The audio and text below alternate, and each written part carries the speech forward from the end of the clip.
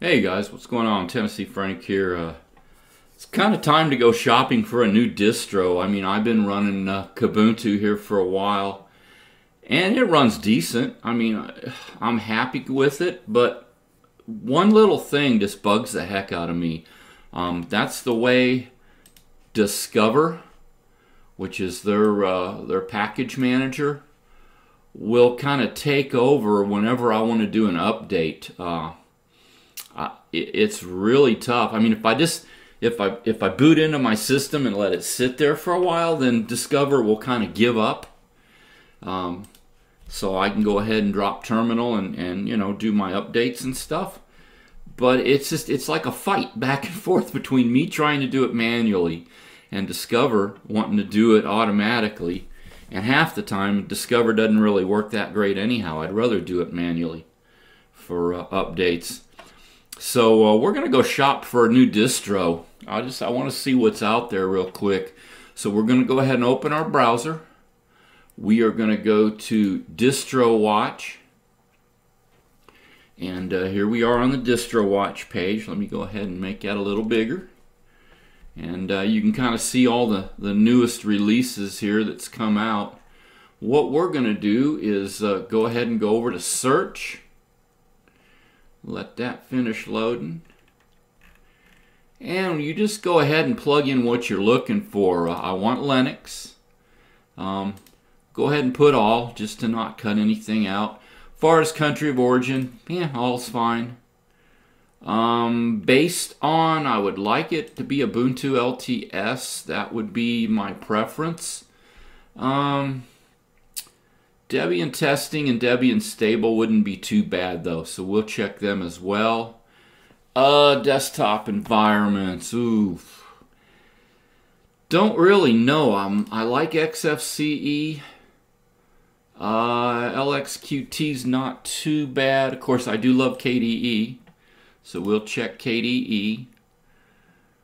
Cinnamon, nah, I don't want to mess with Cinnamon. I think that's good enough for desktop environments.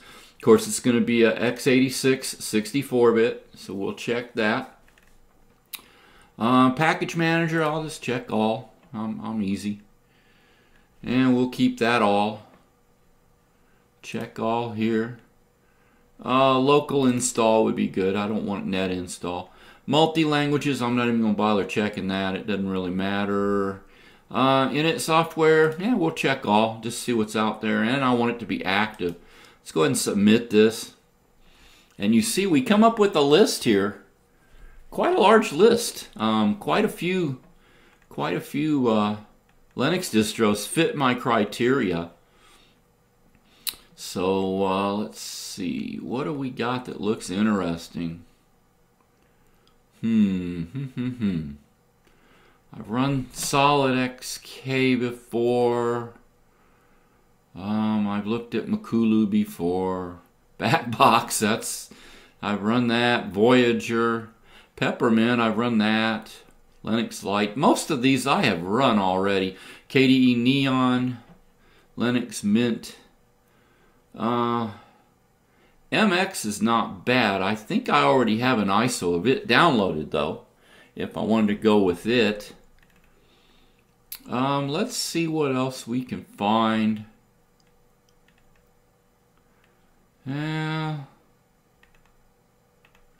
This is half of the issue with Linux, is trying to figure out what you want. I think this is where a lot of people stall out because they see all this and they have no clue what they want to do. It's just like they get overwhelmed. Let's look at Liquid L'Amour. There's a screenshot. Yeah, I don't know. Let's go to their homepage. Let's see what their homepage looks like.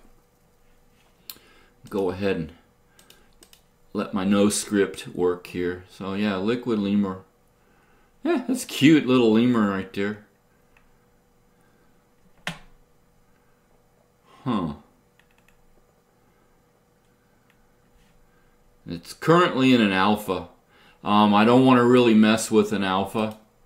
I want something that's going to be more solid than an alpha. When you run a Linux distro, you start with an alpha and get as many of the bugs cleared out as you can. Then you move to your betas. Sometimes they'll have a couple different beta tests. And then they'll do a final release. But yeah, that's an alpha. I don't want to mess with an alpha. I'm not really seeing anything new here. Let's go up and change our criteria. Let's pull out Ubuntu. Let's say Arch. And what else? Manjaro. That's a pretty good distro. Not seeing anything else. Let's look at it with that criteria. Something that'll be rolling. And now see, we get like our Manjaro proper, Netrunner. Yeah, now we're getting a lot of different things. Chakra, Parabola, Morpheus, based on Arch, Live Recovery Disk, Photo.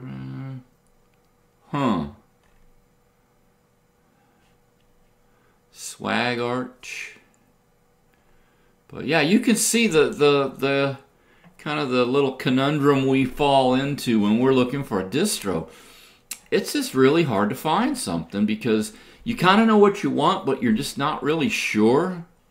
Let's go back to homepage. See what some of the newer stuff is here. Of course, here's Manjaro. It's based on Mandriva. Mandriva I don't know much about. Most of these I don't really know much about. And that makes me hesitant to try them. This is Ubuntu based, which that's not too bad. Latest build based on Ubuntu. What makes it better or different than Ubuntu? Don't really see any reason to run it over Ubuntu. Raspbian, that's always fun, especially if you've got a Raspberry Pi. Don't really see. Let's go ahead. Let's look at Ubuntu Studio. Scroll down to the U's. LMNOP QRST U. There's Ubuntu Studio. Refresh. 1904. I want long-term support. 1804. Click on that. ubuntustudio.org. Click on that. Go ahead and let no script do its thing here. Ubuntu statement on 32-bit. Yeah, that was interesting too. They were going to stop supporting 32-bit packages, which I wasn't real sure what they were meant by that. 1910 and 2004, so it wouldn't affect this. Let's see, let's go to download.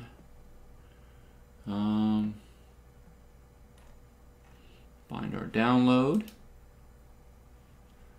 I like to do a torrent, 64-bit, 1804 torrent. I will go ahead and save that. Okay, and then we'll go ahead and clear this out. And let's close our browser. Now we'll go ahead and go into here to downloads. Here's our torrent. Right click.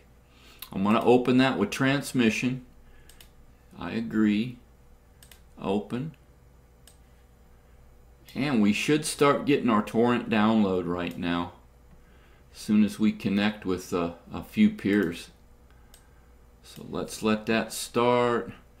21 hours, 6 hours. Yeah, we're starting to connect with some peers here through the torrent. 2 hours, 1 hour, See, it's connecting with more peers. So I'm going to go ahead. I'm going to pause the video while this is downloading. And once it's downloaded, we're going to put this in VirtualBox and take a look at it and kind of see if this is what we want to run or not. All right, we're coming down to the last few seconds here on our download. And I like running the torrent downloads. Like I said, it's a little faster. Plus, I think it's more secure, believe it or not. I know a lot of people download torrents for like movies and stuff on the dark web, and those are not secure. Okay, you can see our torrent's complete. Normally, I will let this seed for a while, but since I'm doing a video, I'm going to go ahead and we're going to remove that and cancel this. Pop this open. Here's our file right here. So I am going to drag this over to the desktop. Move it there. We don't really need our torrent anymore, so I'll go ahead and delete that. And now let's pop open VirtualBox. Let's take a look at this to make sure it's going to run. So we're going to open VirtualBox.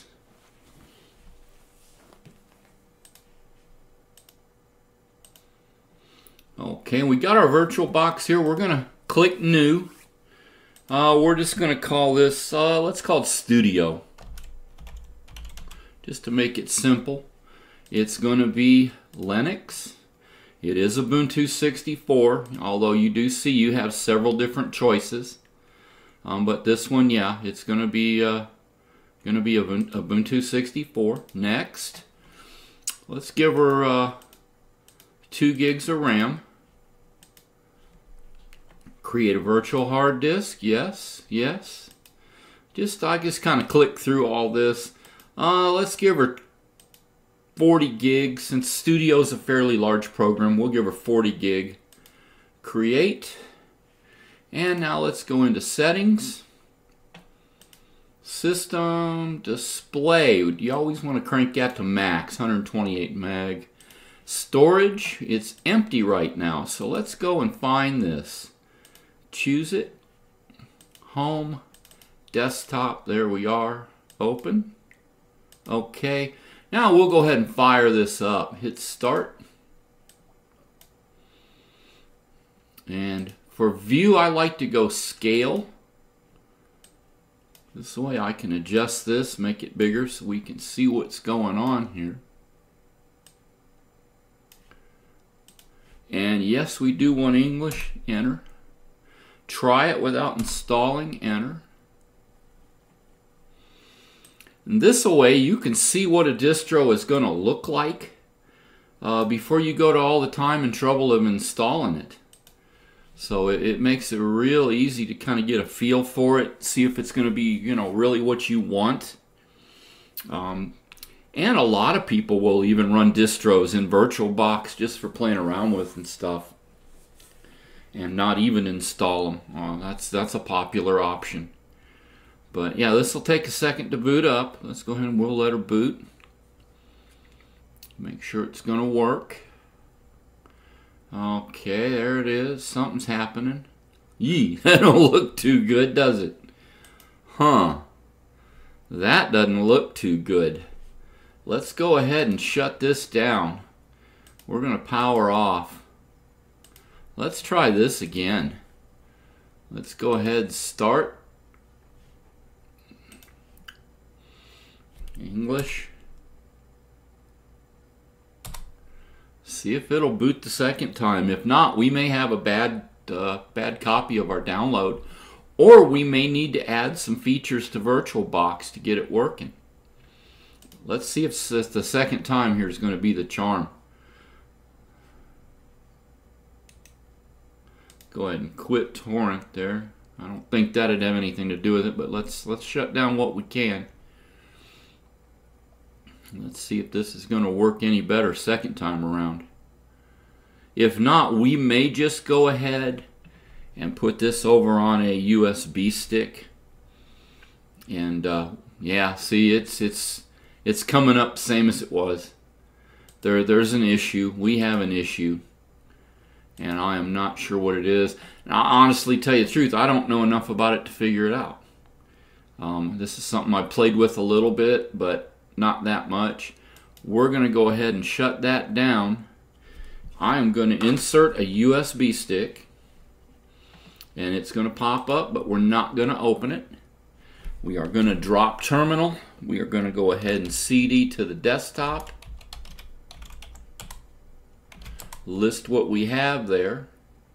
And there's Ubuntu Studio. So we're going to sudo dd input file equals, start typing and then hit tab. It'll autofill, space, output file equals, and I know it's going to be device SDB, and then we're going to hit enter, super secret password, and now we're going to go ahead and let this do its thing. So I'm going to go ahead and pause the video again.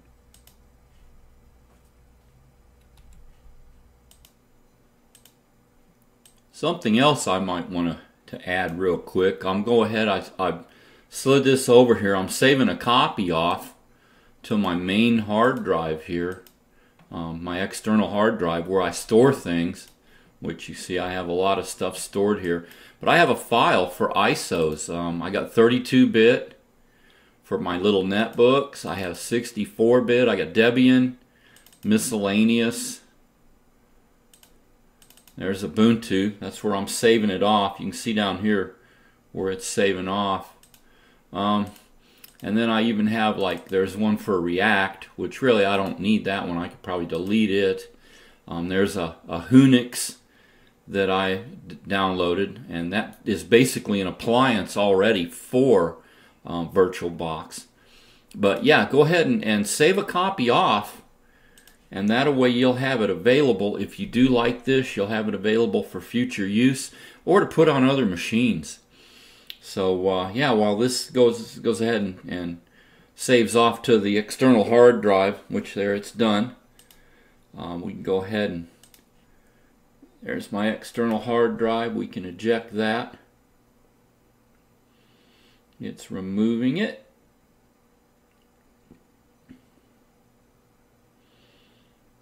Give it just a second here. It's still finished writing some files to it. Never pull a drive until it says it's okay to pull. You can corrupt data. Now we see it says it's safe. So I will go ahead and turn that off and unplug it. Simple as that. And you can see we're still not done writing. It's still saying that it's Kubuntu on that. And you can see it's still going there. So when this is done, we'll go ahead and get back into here.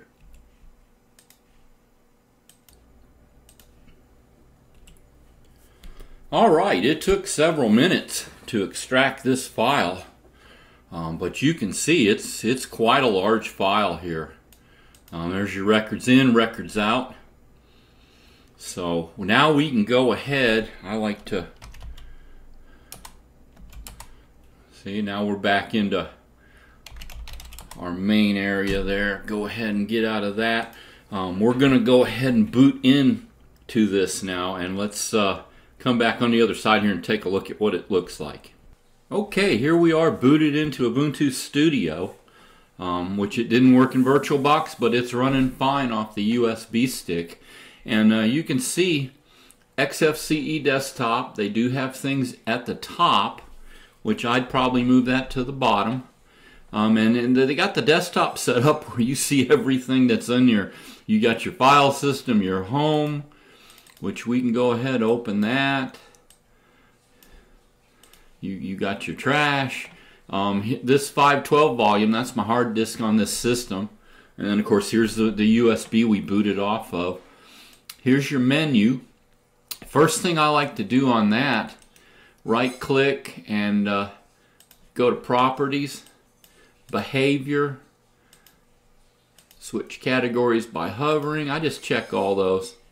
Appearance, I want to do icon and title, and just plain menu is good. I don't need applications menu. So we'll back that down, close, And now when I click here, well, hang on. Icon in. There we go. Now when I click here, you see everything that I want to get to is on the left, and then the categories move over to the right. That's the way I like it to look. It makes it easier to click and drop down, find what you want, and then move over to the right. But you can see why this is such a large distro. This is just under audio production. They have all kinds of utilities, stuff like Audacity that I'll run, a lot of stuff I've never even really seen or heard of, graphic design, all kinds of stuff, video production. I did have to install Simple Screen Recorder. It was not installed by default, but you do have OpenShot, Kdenlive, which is my go-to now, Blender. Here's a lot of your accessories. Education, they always throw LibreOffice Math in. They don't really add a lot for that. Games, they got a couple, which I don't really care about games. Internet, we already got our Firefox. And then there's transmission, that's already installed by default. Media playback, no VLC. That's something I'll have to install if I decide to run this distro. Office, we got some of the LibreOffice suite. Calibre, that's good. Or Calibre, however you pronounce that. That's good for reading ebooks. If you download ebooks, you can read those. There's, of course, PDFs. Here's your system stuff. Here's information on Ubuntu Studio. We can open the control panel. Of course, this is where you would adjust things. You can go ahead and change your appearance. Right now they're doing Numix Blue, and they're running Ubuntu Studio icon set. Of course, here's where you do your fonts, make different sizes here. But yeah, I mean, this is your basic control panel, you know, window management tweaks, whatever you need. It's all right in here. If you needed additional drivers, you could click here. I don't think I'll need them for this system. Now, if I was to put this on one of my laptops, I'm running an NVIDIA card, so I would probably need to run this and pull in some NVIDIA drivers. But there's no additional drivers available for the system I'm running here. Bluetooth management, Bluetooth adapters, power management, everything's right there. Like I said, it's your basic XFCE desktop. You can right-click desktop settings. Go ahead and we'll look at some of the wallpaper. Let me open this up a little bigger. See if I can catch that edge. Sometimes these edges are hard to catch. But yeah, we can go ahead and open that up. And you can change border size, make it a little easier to catch the edges. You can see there's quite a bit of different wallpaper here you can install. That one looks kind of cool. Icons, we can go ahead and get rid of home, file system, trash. I like to keep removable devices on there. I don't care about network share. Disks and drives is about all I care about, and we'll leave others. But yeah, you can adjust it there. Your menu, you can adjust your menus here. That's kind of a cool one too. Let's look at that one. Yeah, that's a neat looking wallpaper. But yeah, you see now, if you like what you see, if you want to install, then what you will do is right here, you will go ahead and click install, and this will walk you through the installer, and then you can put this on your system. So it's pretty much as simple as that. I may go ahead and run this. I may go ahead and just throw this on there. I don't know if HTOP is installed. Control-Alt-T. Nope, HTOP's not installed. Sudo app. Install HTOP. And like most distros you boot into live, you don't really need a password. Now we can do HTOP.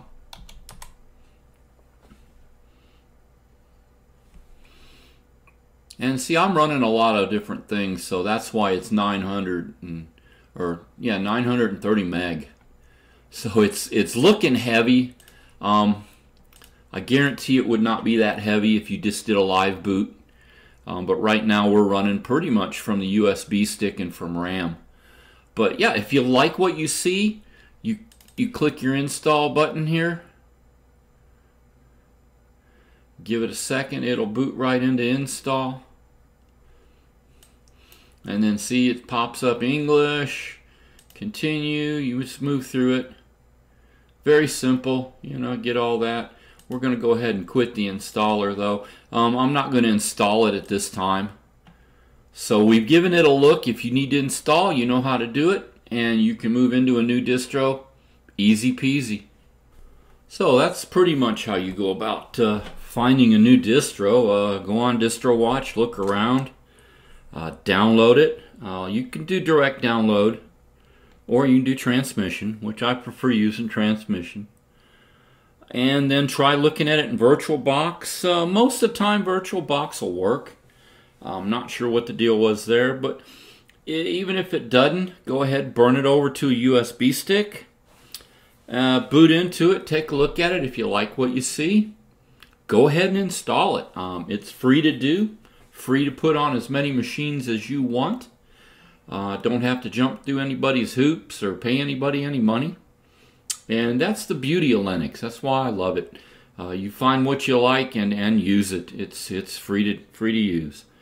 So hope you found this video a little bit helpful. And like I always say, either we stand up for our rights, or we can sit by and watch them go away. Y'all have an awesome rest of the day. We'll talk to you later. Tennessee Frank out of here.